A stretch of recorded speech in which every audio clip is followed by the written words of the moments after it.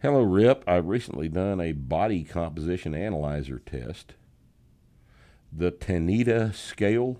Anybody know what the hell the Tanita scale is? Never heard of that one. Tanita. That's a What does that mean? that's a brand of scale, I thought. This is one of these silly ass things where you stand on it. It tells you your body Oh, yeah, composition, yeah. probably. Well, Tanita is just a manufacturer. What's he say about the Tanita? Well, scale? what he says here is that this Tanita scale has been doing to me. So he's told him that he is 21% body Oh fat. yeah. According to this test, I should have lower than 20% to be normal weight.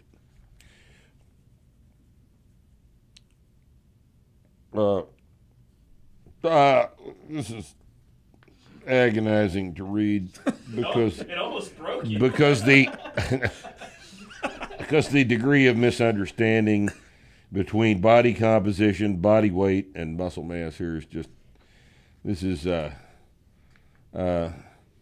and the fact that you can't determine body composition by standing on anything. I don't know.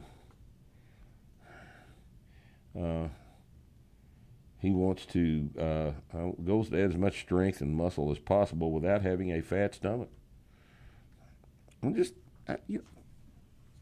why do you think you're going to get a fat stomach if you take your deadlift from 2.25 to 495? What in that process makes you fat? I mean, if you find you're adding too much body fat, you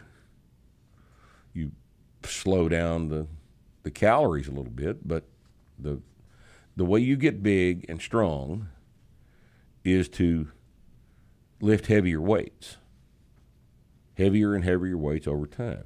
But it sounds to me like you don't want to be big and strong. You just want to have abs or something. I don't know. Different podcast, right?